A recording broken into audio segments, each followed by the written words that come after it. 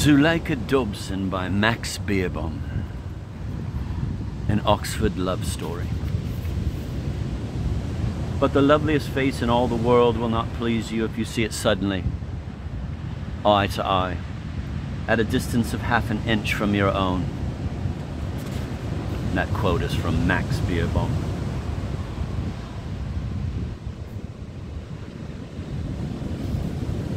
Zuleika Dobson. That old bell, presage of a train, had just sounded through Oxford Station, and the undergraduates who were waiting there, gay figures in tweed or flannel, moved to the margin of the platform and gazed idly up the line. Young and careless in the glow of the afternoon sunshine, they struck a sharp note of incongruity with the worn boards they stood on, with the fading signals and grey, eternal walls of that antique station, which, familiar to them and insignificant, does yet whisper to the tourist the last enchantments of the Middle Age. At the door of the first-class waiting room, aloof and venerable, stood the warden of Judas. An ebon pillar of tradition seemed he, in his garb of old-fashioned cleric. Aloft between the wide brim of his silk hat and the white extent of his shirt front appeared those eyes which hawks, that nose which eagles, had often envied. He supported his years on an ebon stick. He alone was worthy of the background. Came a whistle from the distance. The breast of an engine was descried, and a long train curving after it, under a flight of smoke. It grew and grew, louder and louder. Its noise foreran it. It became a furious, enormous monster, and with an instinct for safety, all men receded from the platform's margin. Yet came there with it, unknown to them, a danger far more terrible than itself. Into the station it came blustering with cloud and clangor.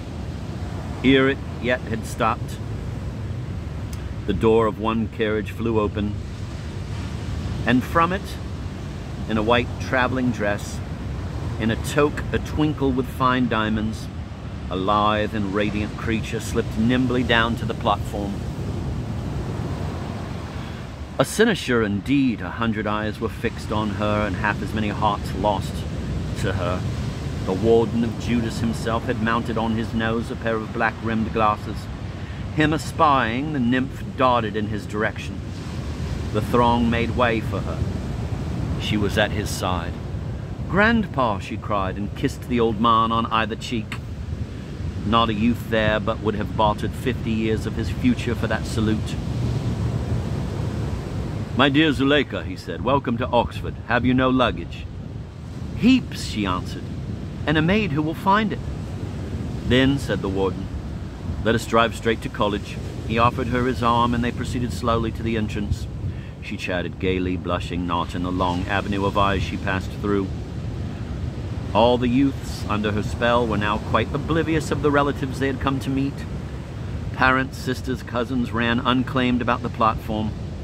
Undutiful, all the youths were forming a serried suite to their enchantress. In silence they followed her. They saw her leap into the warden's landau. They saw the warden seat himself upon her left.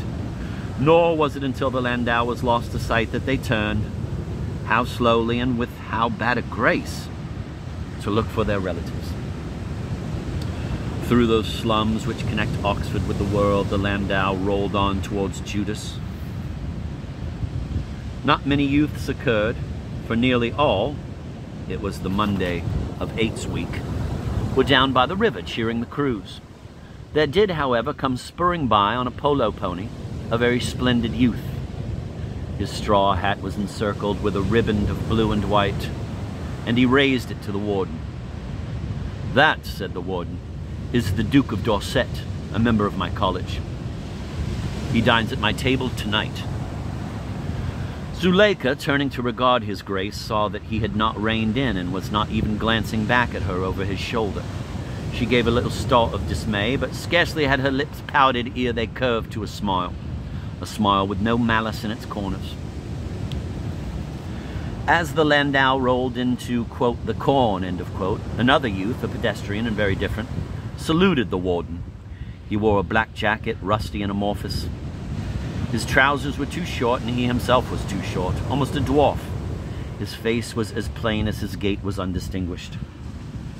He squinted behind spectacles. "And who is that?" asked Zuleika. A deep flush overspread the cheek of the warden. "That," he said, "is also a member of Judas. His name, I believe, is Noakes." "Is he dining with us tonight?" asked Zuleika. "Certainly not," said the warden. "Most decidedly not." Noakes, unlike the Duke, had stopped for an ardent retrospect. He gazed till the landau was out of his short sight, then, sighing, resumed his solitary walk. The landau was rolling into the Broad, over that ground which had once blackened under the faggots lit for Latimer and Ridley. It rolled past the portals of Balliol and of Trinity, past the Ashmolean. From those pedestals which interspersed the railing of the Sheldonian, the high, grim busts of the Roman emperors stared down at the fair stranger in the equipage. Zuleika returned their stare with but a casual glance. The inanimate had little charm for her. A moment later, a certain old don emerged from Blackwell's, where he had been buying books. Looking across the road, he saw, to his amazement, great beads of perspiration glistening on the brows of those emperors. He trembled and hurried away. That evening in common room, he told what he had seen, and no amount of polite skepticism would convince him that it was but the hallucination of one who had been reading too much Mommsen. He persisted that he had seen what he described. It was not until 2 days had elapsed that some credence was accorded him. Yes, as the landau rolled by, sweat started from the brows of the emperors. They, at least, foresaw the peril that was overhanging Oxford, and they gave such warnings as they could. Let that be remembered to their credit. Let that incline us to think more gently of them. In their lives, we know they were infamous, some of them. Nihil non commisserunt stupri, sevitiae, impietatis. But are they too little punished after all here in Oxford, exposed eternally and inexorably to heat and frost, to the four winds that lash them and the rains that wear them away? They are expiating in effigy the abominations of their pride and cruelty and lust. Who were lechers? They are without bodies. Who were tyrants? They are crowned never but with crowns of snow. Who made themselves even with the gods are crowned never but with crowns of snow. Who made themselves even with the gods? They are by American visitors frequently mistaken for the 12 apostles. It is but a little way down the road that the 2 bishops perished for their faith, and even now we do never pass the spot without a tear for them. Yet how quickly they died in the flames. To these emperors, for whom none weeps, time will give no surcease. Surely it is a sign of some grace in them that they rejoiced not this bright afternoon in the evil that was to befall the city of their penance.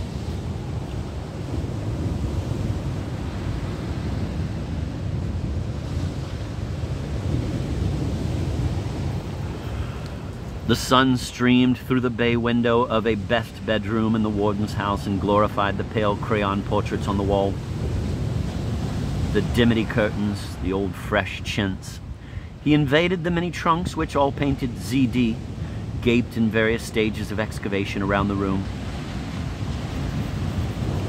The doors of the huge wardrobe stood like the doors of Janus' temple in time of war, majestically open, and the sun seized this opportunity of exploring the mahogany recesses. But the carpet, which had faded under his immemorial visitations, was now almost entirely hidden from him. Hidden under layers of fair, fine linen, layers of silk, brocade, satin, chiffon, muslin.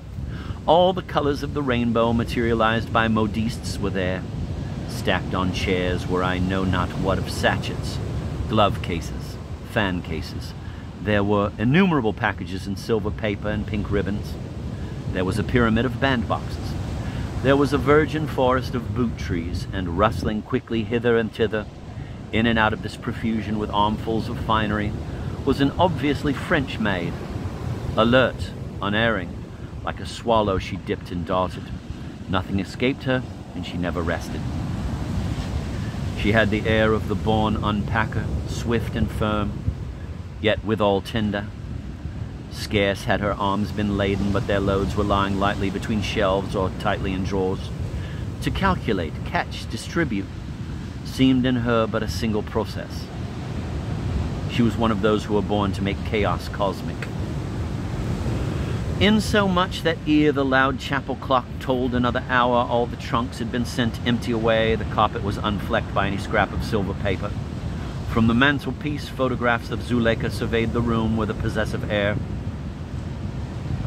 Zuleika's pin cushion, a bristle with new pins, lay on the dimity-flounced toilet table, and round it stood a multitude of multiform glass vessels, domed, all of them with dull gold, on which ZD, in zeolites and diamonds, was encrusted. On a small table stood a great casket of malachite, initialed in like fashion.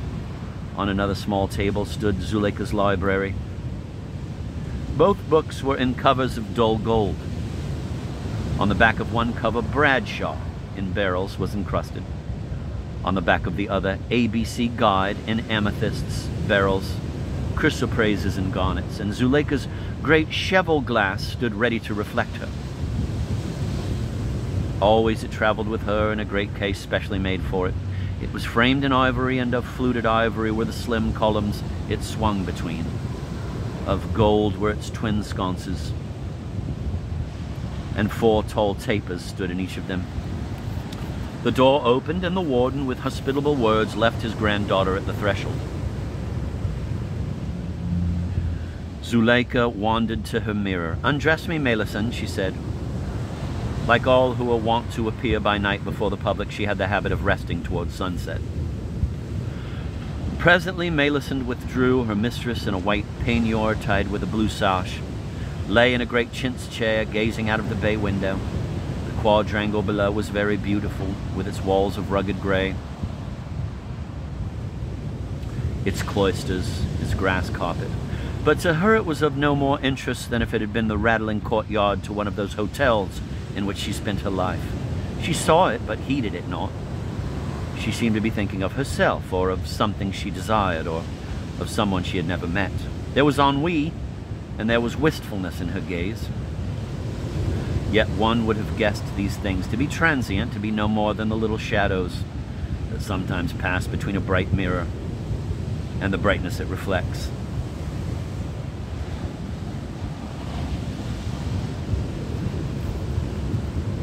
Zuleika was not strictly beautiful.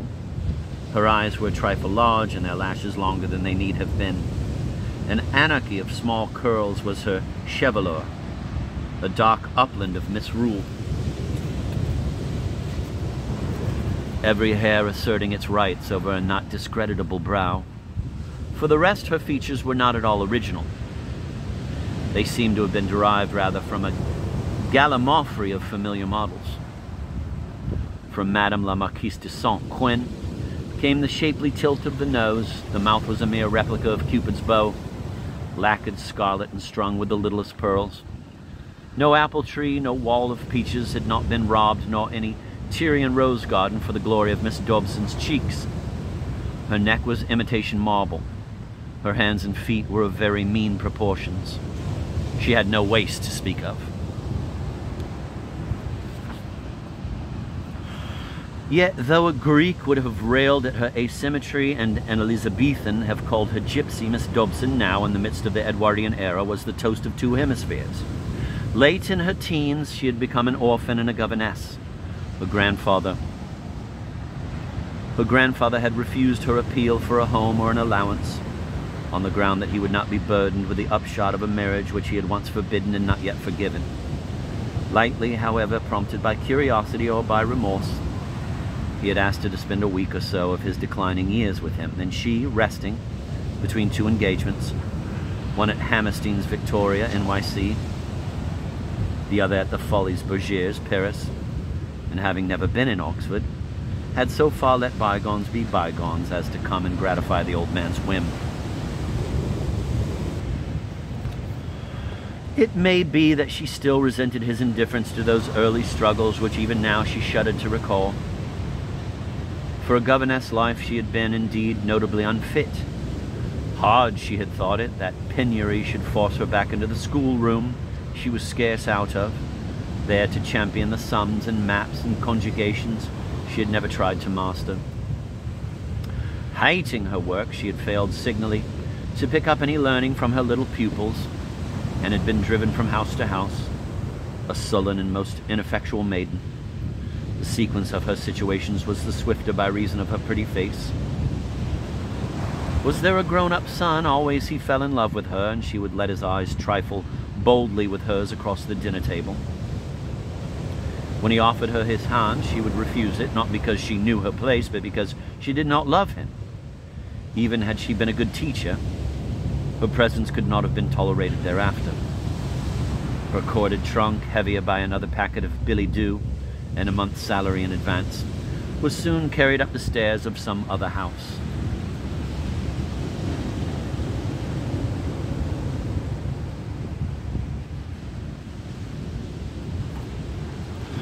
It chanced that she came at length to be governess in a large family that had Gibbs for its name and Notting Hill for its background. Edward, the eldest son, was a clerk in the city, who spent his evenings in the practice of amateur conjuring. He was a freckled youth with hair that bristled in places where it should have lain smooth, and he fell in love with Zuleika duly at first sight during the high tea. In the course of the evening he sought to win her admiration by a display of all his tricks. These were familiar to his household, and the children had been sent to bed. The mother was dozing long before the séance was at an end. But Miss Dobson, unaccustomed to any gaieties, sat fascinated by the young man's sleight of hand, marveling that a top hat could hold so many goldfish, and a handkerchief turned so swiftly into a silver florin. All that night she lay wide awake, haunted by the miracles he had wrought. Next evening, when she asked him to repeat them, "Nay," he whispered, "I cannot bear to deceive the girl I love. Permit me to explain the tricks." So he explained them. His eyes sought hers across the bowl of goldfish. His fingers trembled as he taught her to manipulate the magic canister. One by one she mastered the paltry secrets. Her respect for him waned with every revelation. He complimented her on her skill. "I could not do it more neatly myself," he said. "Oh, dear Miss Dobson, will you but accept my hand? All these things shall be yours. The cards, the canister, the goldfish, the demon egg cup. All yours." Zuleika, with ravishing coyness, answered that if he would give her them now, she would think it over. The swain consented, and at bedtime she retired with the gift under her arm. In the light of her bedroom candle, Marguerite hung not in greater ecstasy over the jewel casket than hung Zuleika over the box of tricks. She clasped her hands over the tremendous possibilities it held for her, manumission from her bondage, wealth, fame, power. Stealthily, so soon as the house slumbered, she packed a small outfit, embedding therein the precious gift. Noiselessly she shut the lid of her trunk, corded it, shouldered it, stole down the stairs with it. Outside, how that chain had grated, and her shoulder, how it was aching. She soon found a cab. She took a night's sanctuary in some railway hotel. Next day she moved into a small room in a lodging house off the Edgware Road, and there for a whole week she was sedulous in the practice of her tricks. Then she inscribed her name on the books of a, quote, juvenile party entertainments agency, end of quote.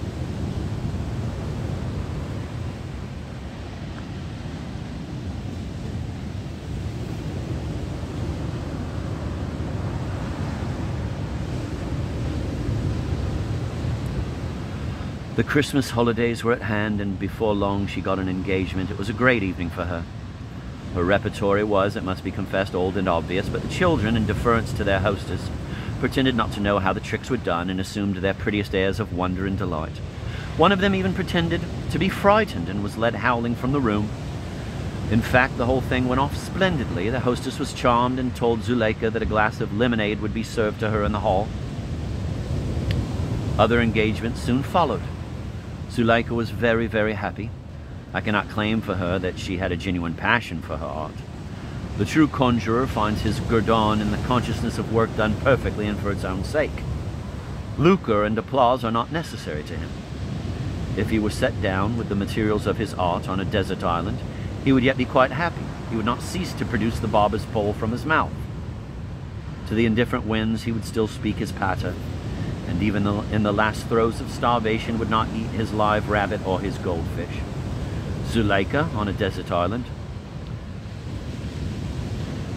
would have spent most of her time in looking for a man's footprint. She was indeed far too human a creature to care much for art. I do not say that she took her work lightly. She thought she had genius, and she liked to be told that this was so, but mainly she loved her work as a means of mere self-display. The frank admiration which in whatsoever house she entered the grown-up sons flashed on her, their eagerness to see her to the door, their impressive way of putting her into her omnibus. These were the things she reveled in. She was a nymph to whom men's admiration was the greater part of life. By day, whenever she went into the street, she was conscious that no man passed her without a stare, and this consciousness gave a sharp zest to her outings. Sometimes she was followed to her door, crude flattery which she was too innocent to fear. Even when she went into the haberdasher's to make some little purchase of tape or ribbon, or into the grocer's, for she was an epicure in her humble way, to buy a tin of potted meat for her supper, the homage of the young men behind the counter did flatter and exhilarate her. As the homage of men became for her more and more a matter of course, the more subtly necessary was it to her happiness. The more she won of it, the more she treasured it. She was alone in the world, and it saved her from any moment of regret that she had neither home nor friends. For her, the streets that lay around her had no squalor, since she paced them always in the gold nimbus of her fascinations. Her bedroom seemed not mean nor lonely to her, since the little square of glass, nailed above the washstand, was ever there to reflect her face. Thereinto, indeed, she was ever peering. She would droop her head from side to side. She would bend it forward and see herself from beneath her eyelashes, then tilt it back and watch herself over her supercilious chin. And she would smile, frown, pout, languish, let all the emotions hover upon her face, and always she seemed to herself lovelier than she had ever been.